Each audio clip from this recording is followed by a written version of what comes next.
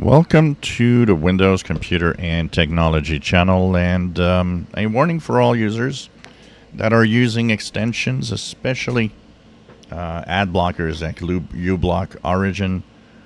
There's going to be a substantial change. We talked about it a few months ago, where Google is introducing Manifest v3 to Google Chrome from Manifest v2. So once again, for those that wonder what's Manifest, it's a set of rules on how extensions work in the browser.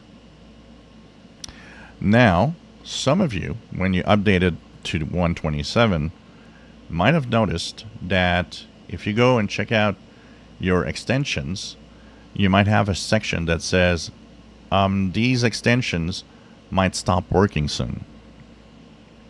And particularly if you have ad blockers and things like that, you might see that they are in that section where it's some of it or some part of it might stop working soon.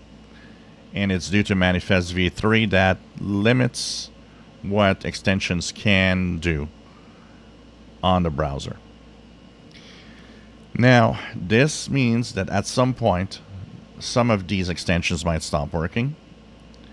And it also, because a lot of people were wondering, is Brave going to be affected or Edge and so on, because they are Chromium-based browsers.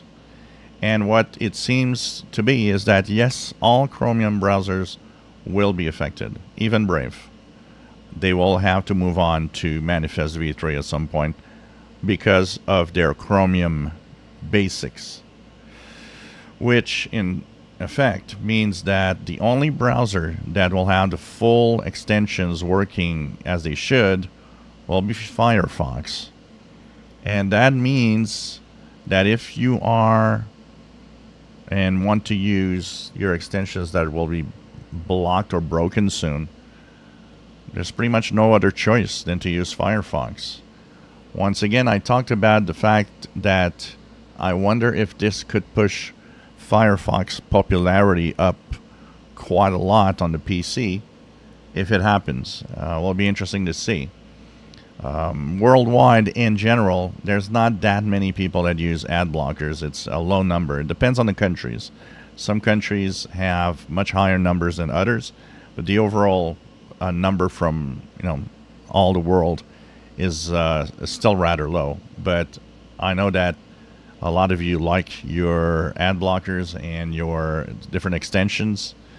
Well, you'll have to look because they might be broken soon.